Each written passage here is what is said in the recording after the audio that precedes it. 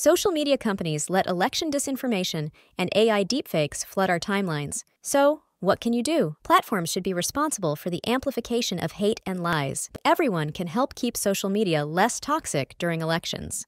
Here's how. Always verify the source of what you want to share. Be skeptical of non-expert accounts, even if their content goes viral. Check if the information has been published by reliable journalists and news outlets. For information on voting requirements, look for your country's official electoral body's website. When it comes to deepfakes, here's how you can identify them. Are the politician's eyes and lips moving in a natural way? Is the candidate behaving differently from the ordinary? If the answer is no, then it's quite likely fake.